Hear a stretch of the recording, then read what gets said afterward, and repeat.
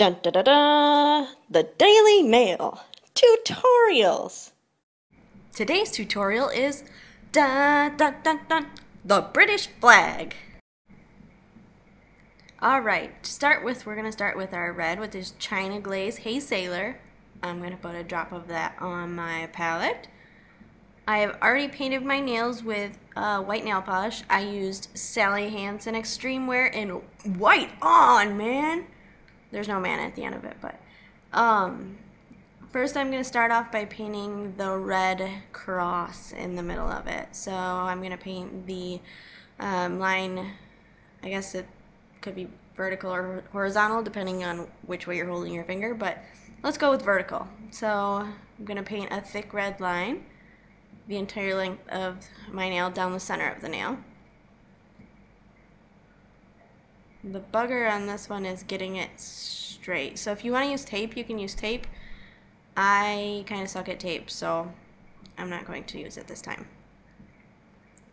Plus, it's kind of a pain when you get to the crossbar part. So now we're getting to the crossbar, so I'm going to paint the vertical or horizontal line. In this case, for me, it's horizontal.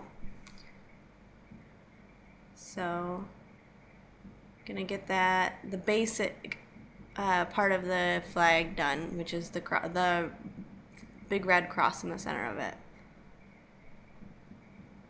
or crossed lines, if you will.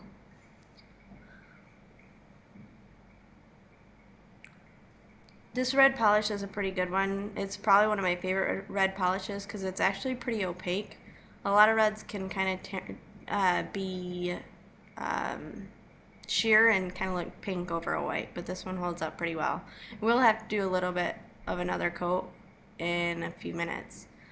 So next we're going to do the kind of the angled lines that go in the sections between the cross bars, like the quadrants. A lot of people seem to forget these when they do the flag of Great Britain. I'm not sure why.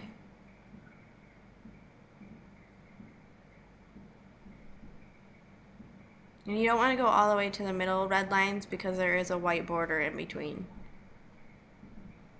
So now, since the main part is dried a little bit, I'm going to put a little bit of a second coat on it just to make sure that it's completely opaque. And if you screw up, you just draw another thicker part of the line. That's how I roll.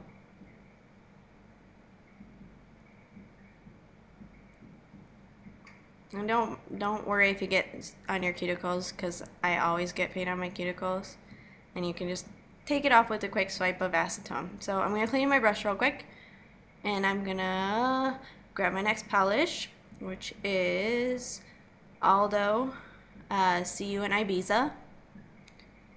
I'm going to put a drop of that on my palette, and what I'm going to do with this is I'm going to draw in the spaces between the diagonal lines and the horizontal and vertical lines, there is a royal blue color. So I'm just going to take my nail art brush, and I'm going to draw in those little triangles of blue.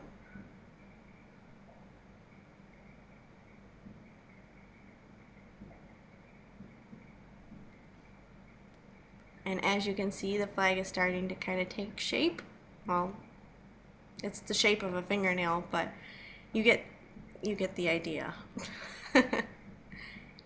It's starting to look more British flaggy.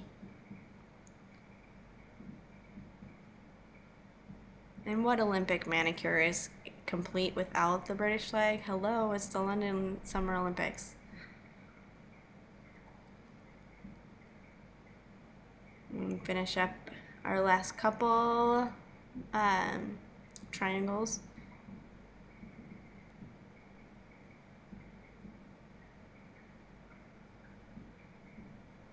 And I'm going to go over the first couple because they were a little sheer when I first started.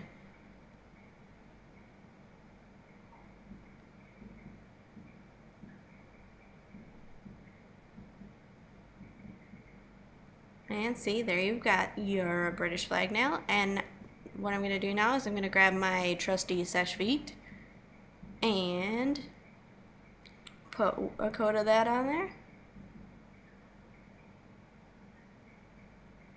And there you go. The flag of Great Britain. I am going to take my, it's kind of a flat, stiff bristled brush. I'm going to dip it in acetone and I'm going to clean up my cuticles because as you saw I got a little bit of red polish on my cuticle and a little bit of Seche Vite on there too. So, sorry, a little blurry. It's easier for me to get this with this angle. And you're not even seeing my hand, but that's okay. There we go. And there you go. Great Britain nails to go with your Olympic nails. Thanks for checking out this tutorial. If you want to see more crazy designs from pickles to pimples to Warhols, check out thedailynailblog.com or follow me on Twitter @dailynail.